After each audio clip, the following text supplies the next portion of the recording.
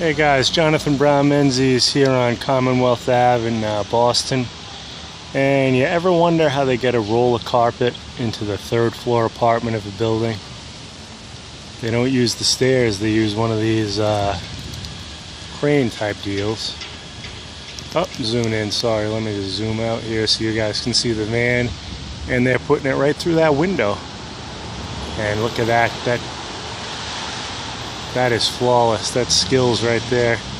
And it looks like there's a guy watching, probably some guys on the inside that are going to pull it in now. And then there's a guy kind of in this truck using the joystick. And then we got some more gawkers down here just watching, just like me. And let me try, oh, there it is, easy as that. Just going to slide it in. That whole process took probably 2 or 3 minutes. And now let's see, they're going to lower it again, and looks like they got one more roll on the bottom. Let's see if we can get the whole process A to Z.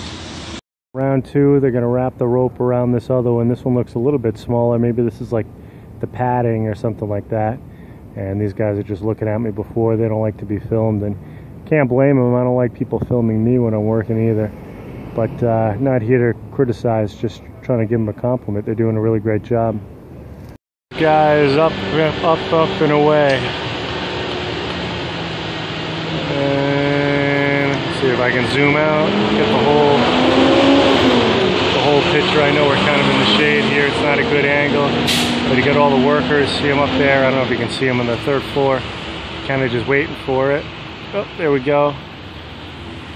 And now it's sideways. Oh, so this is going to be interesting. How are they going to swing that around? Or I guess one of the guys, maybe they got like a hook. They're going to bring it in.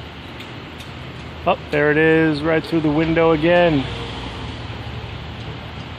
Wow, that is unbelievable how precise these guys work. And he's got it. Easy as that. Just going to slide it in there. And jeez, literally less than 1 minute through that whole process. That's years and years of practice. All right, thanks for watching, guys.